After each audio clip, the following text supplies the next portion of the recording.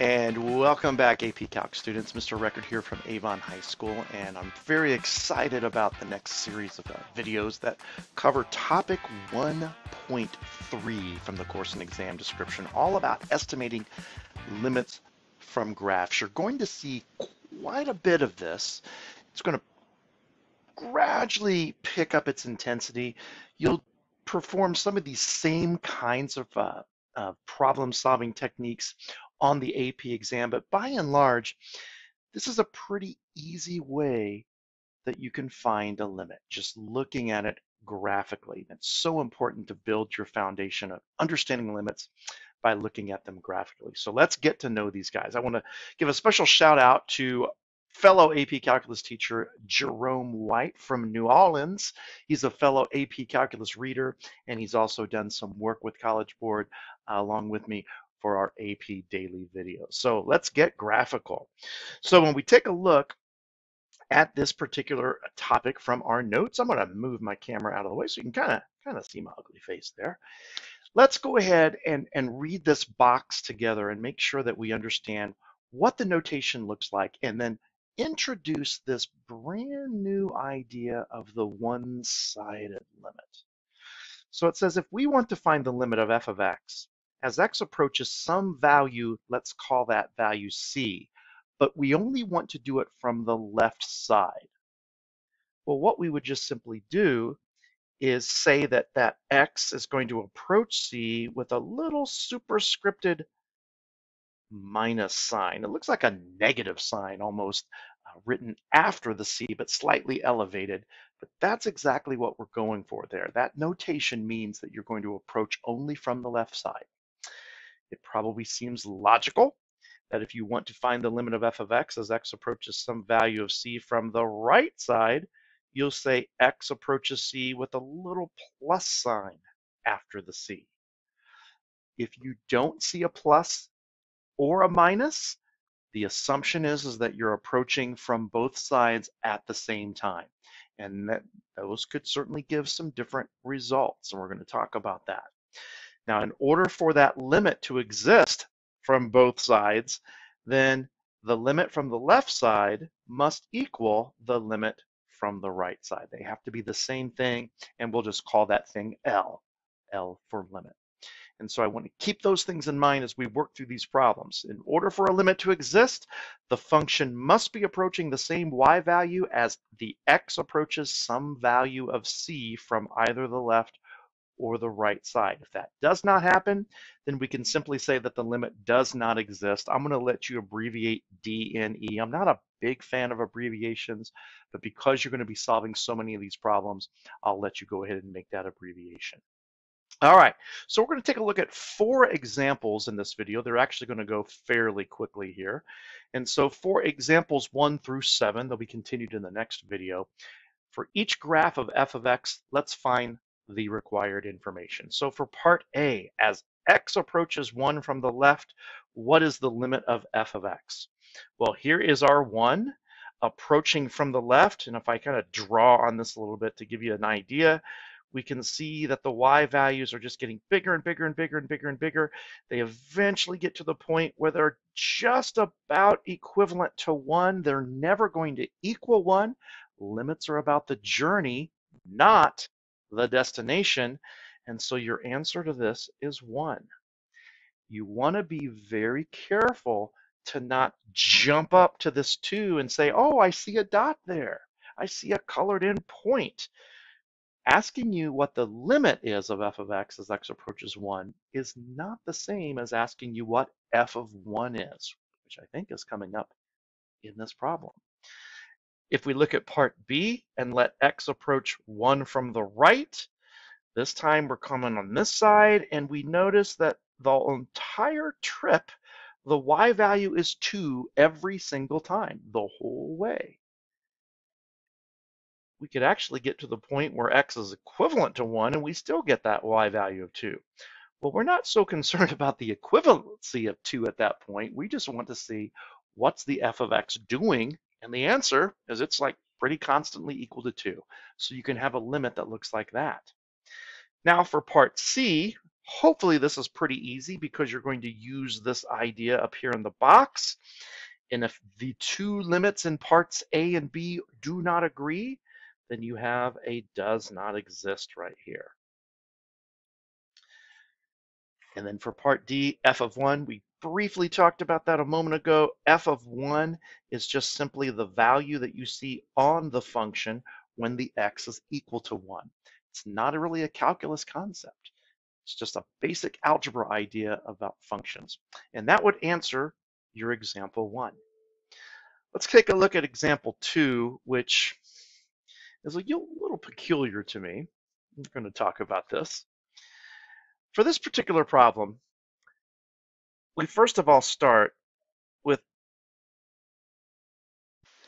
this graph in example 2 doesn't make any sense. And therefore, I am not going to do this problem number 2. And the reason is because it's not even a function. This f of x that I'm trying to lay on you doesn't make any sense because it does not pass the vertical line test. You have two different y values for the same value of x. So what I'm going to do is magically change this. Bam! Let's use this guy instead, which if you're following along with my notes packet, I believe that this is the graph that you see in that packet. Now we have a function and we can actually find the answer. So the point I'm trying to make is if you don't have a function, if you're working with something that's not in the family of functions, then we really aren't going to be finding limits per se, because limits are associated with functions. So if we let x approach positive 1 from the left, that's going to be this destination, and I'm going to be traveling on this road, and I find out that the y values are getting closer and closer to about where this open circle is, which would be a y value of -1. Doing the same thing, approaching 1 from the right side. This time I'm on this road, and I find that the y's are getting bigger and bigger and bigger and bigger and bigger and bigger, and ultimately somewhat equivalent to about where 1 would be. Because part A and part D, or part A and part B rather, are not the same answer, we know that we have a limit that does not exist. And then finally, for f of 1 in part D, that's just really an algebra question. What is the y value when x is 1?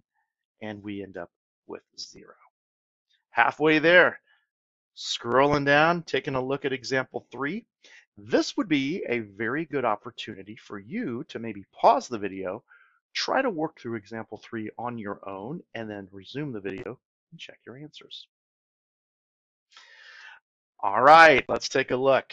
If we are going to find this particular limit as x approaches positive 1 from the left, we're traveling along this road and we see that the y's get bigger and bigger and bigger and bigger and ultimately come up to this.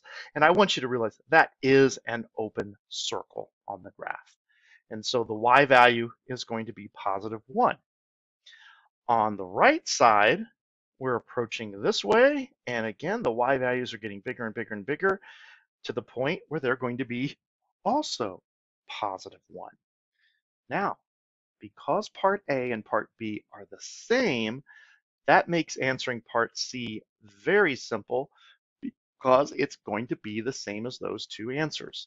So a lot of times when you're solving a limit as x approaches some c from both sides, you just simply answer it from the left and the right individually, and then that double-sided limit just takes care of itself. Answers are different, does not exist. If the answer is the same, that's your result. Now, f of 1 is a little bit interesting here because you notice that there is no y value when f is equal to 1. And so what we're going to call that, and I don't want anybody to be, I guess, a little confused by this, but I'm going to say that that value is undefined. Now, there's a big kind of, issue with what's the difference between undefined and does not exist. Well, by and large, they kind of say the same thing, but they're generally reserved for different ideas. For example, f of 1, that's a function value. That's a value that we should be seeing on this graph. And if you don't see it, it's because 1 has not been defined. So when some numerical value does not exist, we'll say undefined. But in the case of, let's say, part C for problems 1 and 2, it's more of like a concept. The concept of the limit does not have an answer. And so therefore we generally use the phrase does not exist. In my class, if a student were to maybe mix those two up, I don't really have a big deal with it. And on the AP exam, it's generally not going to be a problem because those kinds of problems might be reserved towards multiple choice, and they would never put both of those possible answers as two different choices. Taking a look at our example 4, if you want to pause the video, give it a shot, go for it. And then now let's take a look at its answer. Limit as x approaches 1 from the left. Well, this graph looks very similar to the graph that we just did in number 3, right? We're going to get positive 1 for that limit. If we approach that mountaintop from the right side, we're going to get positive 1 for the right side limit. And because A and B match, that means C is going to be equivalent. The only thing that's different in example 4 is this little dot down here, which is the way that we are going to define f of 1. And so f of 1 is equivalent to -2. So the point that I am trying to make is that the presence or lack of presence of some random point when the x value is 1 has no bearing on the answers to A, B, and C. In other words, your limits. So this point could have been up here, it could have been right here, it does not matter. A, B, and C would have still all been 1. The only thing that the presence of that point affects is the value of the function. Hope this helps a little bit, just kind of gradually getting your feet wet with this. We have a few more graphical limits ready for you to take a look at in our next video, so be sure to check those out. In the meantime, keep studying your calculus. We'll see you next time.